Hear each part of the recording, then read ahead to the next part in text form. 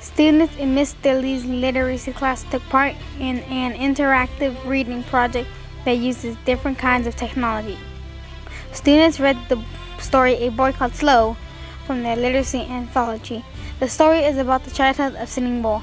Next, they got into cooperative groups and turned the story into a radio play, which would be performed by the group. They practiced their new stories and worked on skills like reading fluency and reading with expression. But slow was too fast. Now we're page 9. I'm finally going to get my name. Jamie. They read their stories to the class and got feedback from each other.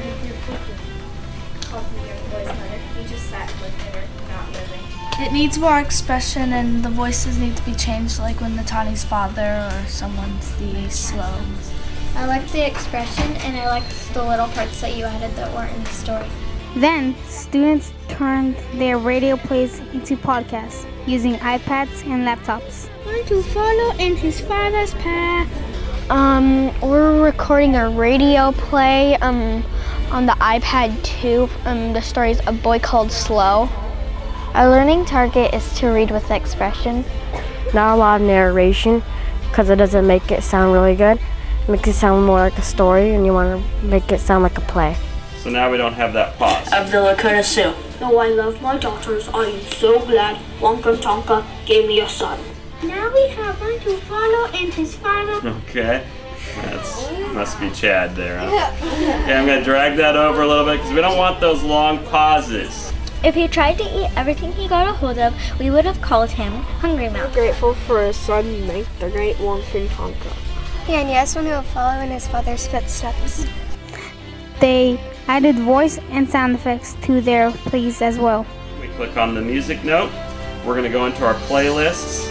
Boy Called Slow. And you've got, I think, 9 or 10 sounds to pick from here.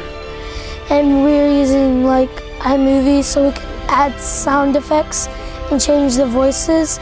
And like after we're done, we're gonna put it on the class website so others can view it.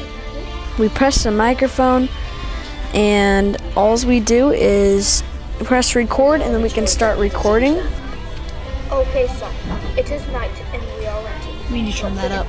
Then when we're done, we can turn it in and we put it on Mr. Lee's website. I killed my first buffalo, Mother. My mother and sister. This story is told by Hannah, Brent, Taylor, And it's just like really fun. Finally, students listened to the finished podcast and voted for the podcast that they felt met all of the lessons learning targets. All of the radio plays were added to Miss Dilly's classroom website. Put the link to our radio plays. And the top vote getters were made into the featured plays. Our first play